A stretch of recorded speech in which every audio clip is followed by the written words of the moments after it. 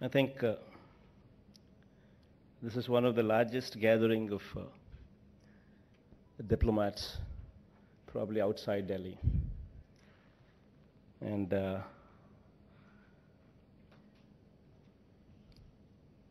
excellencies, the ambassadors, the high commissioners, consular generals, and other distinguished dignitaries from across the world.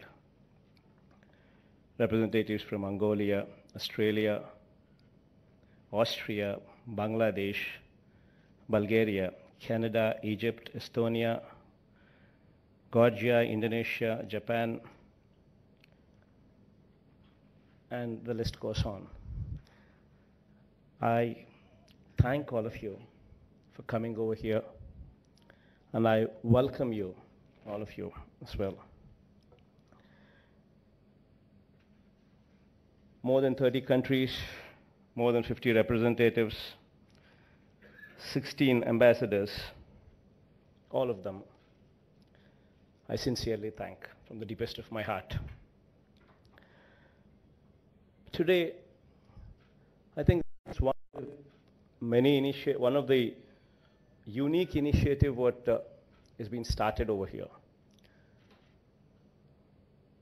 And the sincere thanks to central government for actually coming forward to make this a reality. I think all of you here are already aware of the state's background.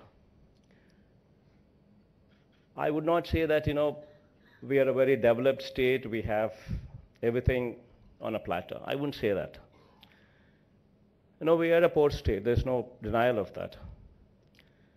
We don't have a tier 1 city like Hyderabad or a Bangalore or a Chennai. I wouldn't deny that as well. But we have our inherent strengths.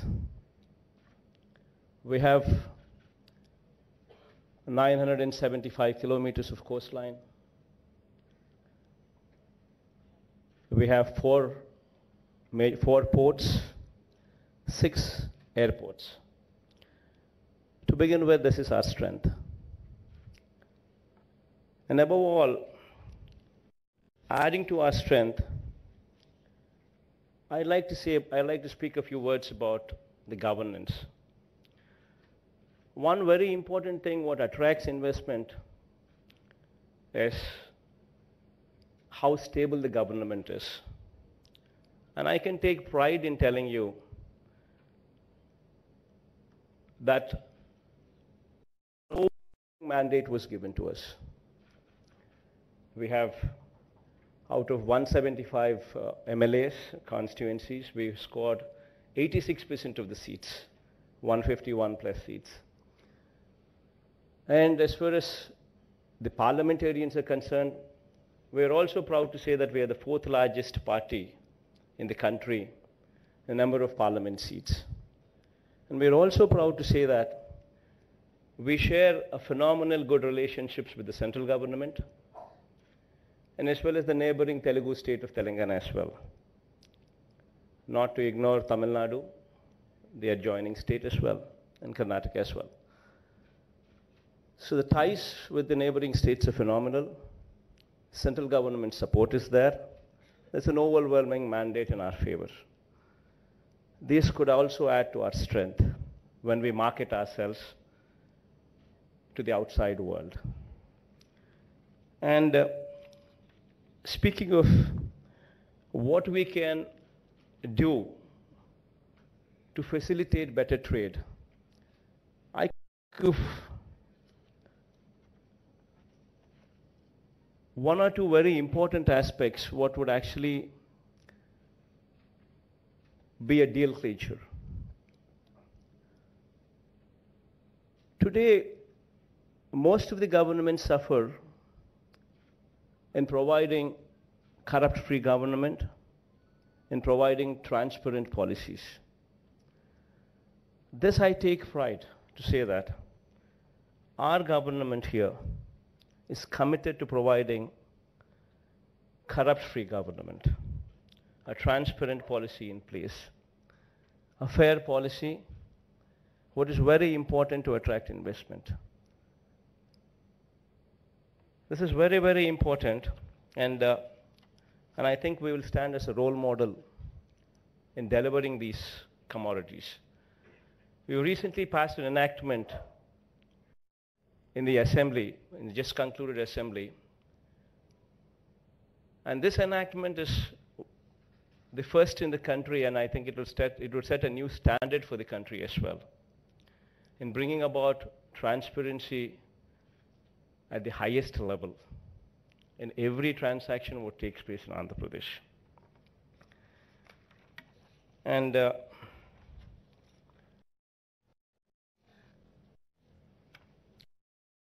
few of the 60 days of our governance. Once you want to speak about the 60 days of our governance so far, everybody stands here and, all of us stand here and then we say, we've done that, we've done this, we've done phenomenally well and all those things. But I think most of them here also are aware of reading the newspapers, reading in the news, also aware of, few of the revolutionary decisions that we've taken also, what probably are slightly controversial also. I think that also lingers in few of the heads as well. This also, I think I should address these things in order to give you confidence, because otherwise there's no point. Everything what we do should have honesty. Everything what we ought to do should have commitment. I think sincerity and commitment and honesty, these are the things what actually drive anybody to come and have faith in us. If we do not deliver those, then there is no commitment, there is no faith, there is no honesty. Then you will have no takers. Few of the things what actually I'd speak about, what is very important, because you should see the other side of the story as well, because what you read in the newspapers, what you read in the news is one side of the story, and I don't know if it's fully been narrated. The other side of the story also, I think I'll just bring forth on two important aspects.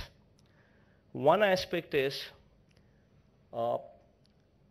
we've recently made a decision to renegotiate on the power purchase agreements, especially these high-rate power purchase agreements. It's probably slightly controversial when it comes to, speaking of a state, to do something like that. But I just like to draw your attention to one simple aspect. What is the point in having a power purchase agreement if the DISCOMs are not to pay your bills? By the time I got into the Chief Minister's post 2 months before, it's only been 2 months since I got into this seat, into this place that I am in. And by the time I had come here and I had taken a review of the DISCOMs, the electricity position there, the DISCOMs position, the officers told me that we had 20,000 crores of arrears. 20,000 crores of pending bills, arrears. The government was not paying bills for the past one year to 1.5 years. Then what is the point in having these PPAs? Will it add any value? Number one, it doesn't add any value. The DISCOMs are already crumbling. So what do? If we are to be sincere about our cause, if we are to do something about it, we need to do something about it, even though they are slightly controversial. So what we did was, we need to give a win-win formula for everybody. So we are trying to renegotiate. I do agree that, there are international communities there are banks there, and we need to give them confidence as well while we renegotiate. So we're coming out with a win-win formula policy as well, where, we're bringing them the reality, saying that DISCOMs do not work like that, they cannot function like this when the revenues are lower and cost of procurement is far higher. Then no DISCOM can ever function. And the only way we can do this is to bring a sustainable model where the rates come down, where probably investment could be treated as debt with a soft loan. These kind of innovative policies, if we don't come out with, there'll be nothing left of us to offer anybody anything. And also another important thing is, most of these subsidies, most of the income what comes to us comes from the industrial sector, because these are the people who actually pay up. We have a lot of cross-subsidy, what I think any government probably anywhere in the world would do to the farming community sectors. So these sectors do not pay much. They just cross-subsidy. The sectors what pay are the industry. And if our cost of procurement is high, then what do? We mark up something on that and then we sell to the industry. And if the industrial tariff is high, then how do we make ourselves competitive? How do we attract investments? So it's a bold decision taken somewhere along the line where honesty is required, commitment is required, and sincerity is required. And that's what we did. This is the other side of our one of the controversial decisions what we took. Then there's another policy also, what might actually raise a few concerns if the full version of the story is not told to. And that is, we recently enacted 75% local reservations. This is also one, it all depends on how you look at it. When we speak of America also today, we have America where governments there also is talking local jobs. This is the situation what is prevalent all over the world. And today, any industry what comes up anywhere, it adds to pollution, whether it is small quantum or whether the quantum is large. It all depends on the factory that's coming up. But every industry, every factory what comes up adds a little bit to the pollution. And why would anybody give lands to them willingly if they have no hope of getting a job?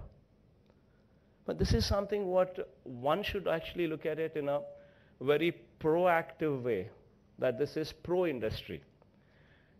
We need to give people hope. We welcome industry. Why would anybody welcome industry? When there is hope that you will get a job somewhere in that industry, that factory, that people would actually start welcoming that industry. People would actually want the factories to come, want the industries to come.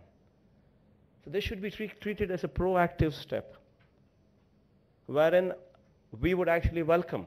Then the other issue is, what about the talent? What about the skills? That would probably be one of the questions what anybody would ask. And here we have a clear-cut policy in place. Before the industry is set up, before the groundbreaking ceremony takes place, you give us the list of what is the qualification that you're looking at. And once we have a list of your qualification, we will work with you together in developing that skill. We will make every parliament one particular segment. And in that every parliament, we will adopt one engineering college there, and we will set up an office there, skill development center there. And we will actively participate with you, work with you, to actually develop these skills. We're not asking for funding there because we will support our children there to develop these skills. But we would definitely want you to support on the teaching faculty part of it, so that our people would be trained good enough so that they're acceptable to you at every level. And we've made this local a concept because if this is not, you have so much of unrest everywhere. What is the point in coming and there if people are going to support version? There is so much of unrest actually taking place everywhere. If my state is not an exception, every state in the country is also having this difficulty. So it's very important that these needs are met with. So the other side of a controversial decision would also have to be looked in a very proactive way. So these are the two things what we actually took in these 60 days. While we've taken the third step is to actually call on you today, take the initiative today to explain ourselves that this is the reason that we've done this. And there is sincerity in this, and we require your cooperation and support in every way. This is reality. Yes, what Andhra Pradesh can offer you? Well, these are the issues. What I think, what I'd be just taking a few more minutes to just explain to you. You know, what we can offer you is we have a big coastline, 970 kilometers an odd coastline. We have 4 ports, as I've spoken earlier. We have 13 districts, out of which 6 districts have already have an airport. We're going to enhance these ports. By the end of these 5 years, we will actually be coming up with 4 more ports. So that would make basically 8 ports. As I have said earlier, with these ports, we would add value. What we can offer is what Andhra Pradesh needs, I would say. Aqua products, I think, you know, Harish and I just spoke some time back about the blue economy and what kind of aqua exports we have. What kind of, and he also spoke about the rice bowl for the country being from here. But what we are lagging also, I would just speak about it, where we need your support and where we need your help, is to come up with, you know, build standards for global markets. This is something what we need your help on. You know, we manufacture products, but are they to the global standards? That is something where we need your help. You know, we also want these gaps, good agricultural practices, the global standards. These global standards, both in aqua as well as agriculture sector, we require your help to come forward. We would work together so that our standards improve, so that we are globally competitive as well. So that, you know, we help each other in a big way, be it agriculture, be it the marine part of it. Productivity is one other area where, you know, we have ample land. But I was just discussing with Harish the other day, and these are the things what needs improvement. For instance, we have coffee, where per acre yield in coffee of ours is 250 kgs. And in Vietnam, I was told, is 7 to 8 tons, 7,000 kgs to 8,000 kgs is what I was told. You know, these kind of innovative practices to improve productivity and yield, this would be something what we would also love to collaborate on. And then we have opportunities exist in seaports, investment could be sought. Airports, investment could be sought. Refineries, investments could be sought. Steel projects, investment could be sought. And water management investment could be sought. Mobilization of financial resources for the state would be one important area where we could come along in a very big way. Projects such as interlinking of rivers. We have a situation where we are the fag end state, we are the tail end state. So we have a situation where interlinking of rivers is a very essential part to stabilize this agrarian economy. We have a situation where we need your help there to interlink Godavari to Krishna, where to stabilize the water needs there, where both of us can come together in a very big way. We need clean drinking water, where we both of us can come together in a very big way. We're also wanting to bring about green revolution, where we want to actually scrap the diesel buses, the public transport system of diesel, and get into electrical buses in a very big way. So this could also be an opportunity where both of us, all of us could come together in a very big way.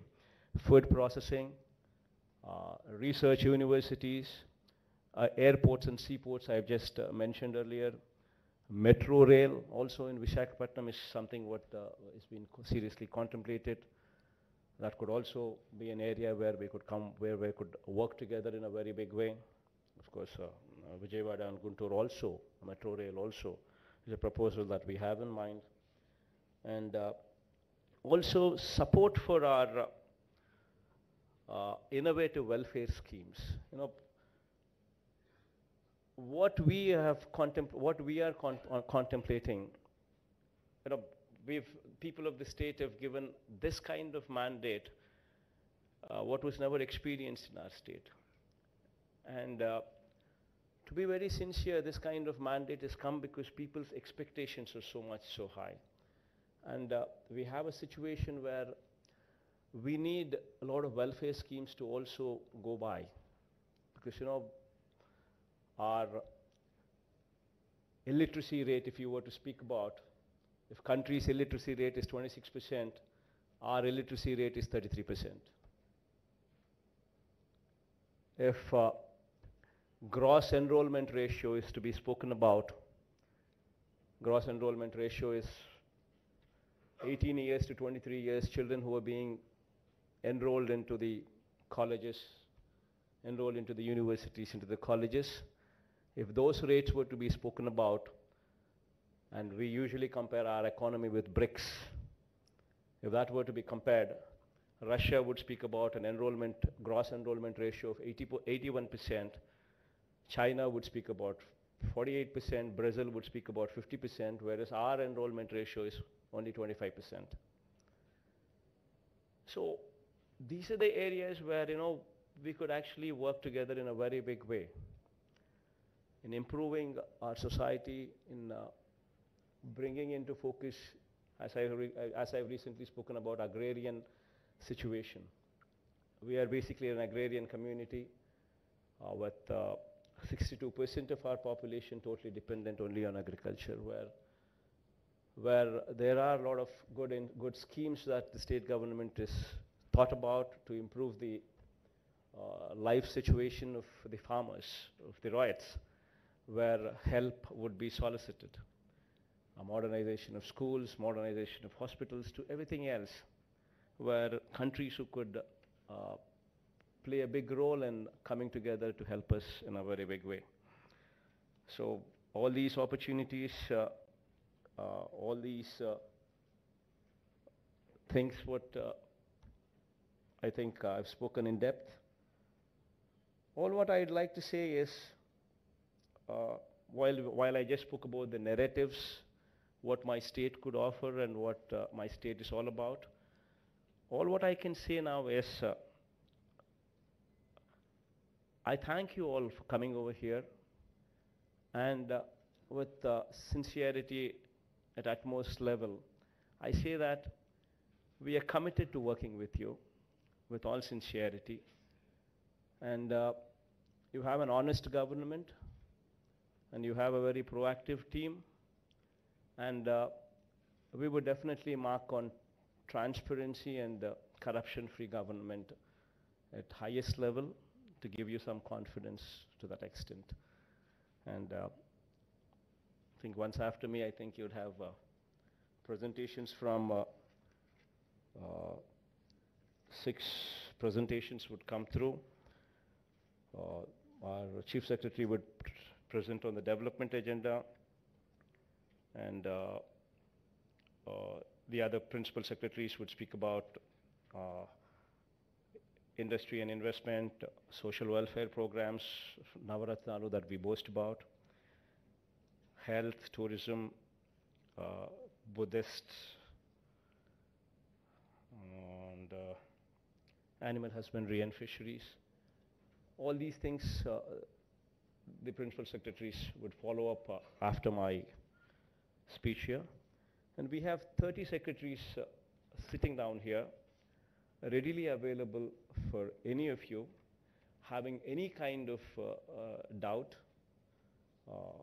all the 30, we have 30 secretaries stationed here, and they will be very glad. We would be very glad to assist you, to help you in any of the doubts what you have, to clear those doubts, and so that we could come together in a big way.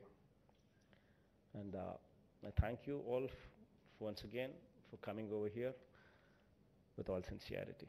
Thank you.